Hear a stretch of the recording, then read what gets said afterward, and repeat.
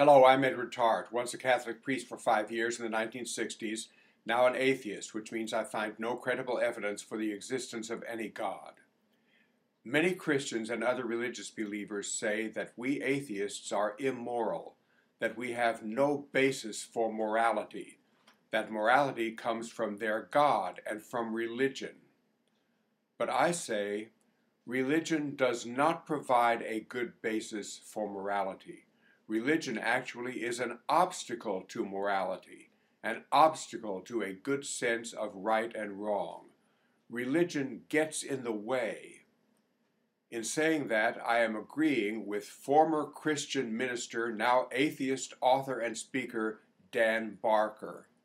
He made the point earlier this year, 2012, in his talk at the Global Atheist Convention in Melbourne, Australia. In his talk to those atheists, he described a portion of a debate that he had given before an audience of about 1,500 people in Madison, Wisconsin. Here is Dan Barker. Religion does not enhance your moral judgment. Religion compromises your moral judgment. Religion gets in the way. Religion is an added layer, it's an obstruction. And I said to that audience, I'm going to prove to you that religion is compromising your moral judgment. There were about 1,500 people there, and Madison is a pretty liberal town, and I bet maybe 30 or 40% of that audience were non-believers. But I said, I'm going to tell you two stories, and I want you to raise your hand after each story. The first story is this, and these two stories are morally equivalent. Suppose I were to break into somebody's home, this loving Christian family, mother, father, and children, and pets. They go to church, they pray, they contribute to charity. They're really, really great people. And I tied them up, and I tortured them, and I drowned the cat in the bathtub, and I shoot the dog, and then I set the house on fire and kill all those people. And then the police asked me, Dan, why did you do that? And I would say, no reason, the devil made me do it. Raise your hands if you think I'm a moral monster. Virtually every hand went up, right?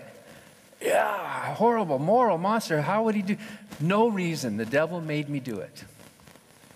The second story was this. I got out my Bible and I opened the Bible to the book of Job. And you know what's coming.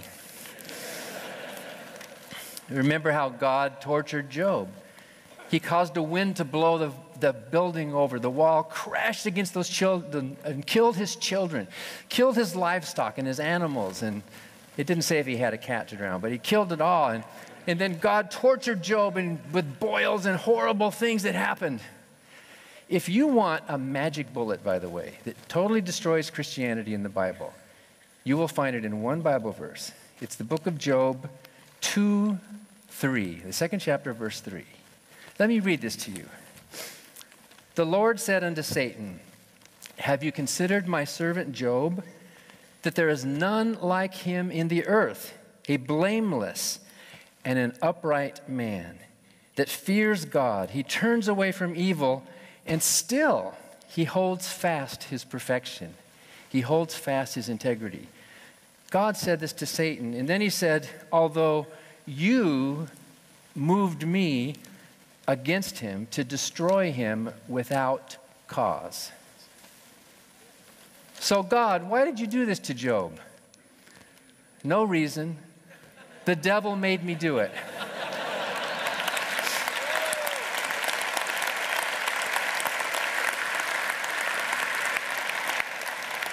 So then I asked that audience, okay, raise your hands if you think the God of the Bible is a moral monster. Can you guess what happened? Less than half of the hands went up in that audience. Isn't that proof that religion compromises our moral judgment? We are loyal to the slave master. We are loyal to the Lord. We don't want to threaten. We don't want to say anything bad about the Father. We submit. We become these humble servants of the Lord, and we'll let him figure all these things out. So that is how my fellow ex-Christian minister and present atheist, Dan Barker, demonstrates that religion is an obstacle to morality. If you would like to hear that entire talk by Dan Barker, you can follow the link below. To all of you, thank you for watching this video.